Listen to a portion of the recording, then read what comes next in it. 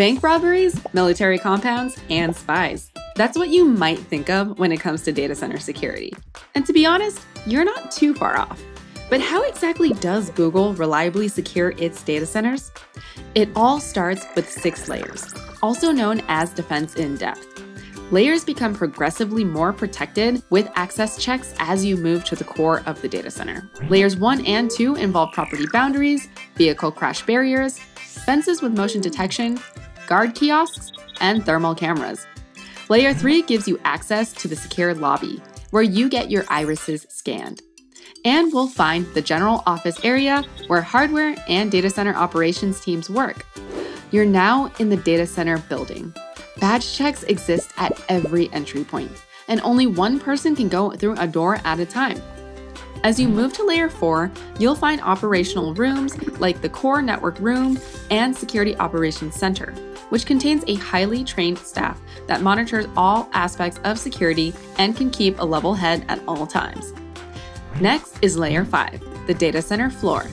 Less than 1% of Googlers ever get to set foot here. This is where data lives. In order to advance, you have to walk through a circle lock, a big glass tube that lets only one person enter at a time. Here, you get your credentials checked and your irises scanned.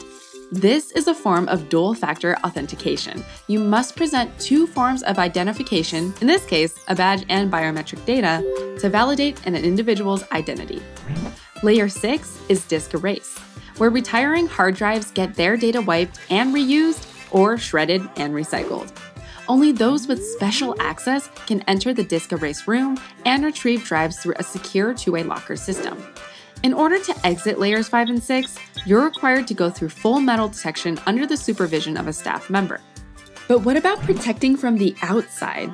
We're talking asteroids, electromagnetic pulses, fires, pandemics, and zombies.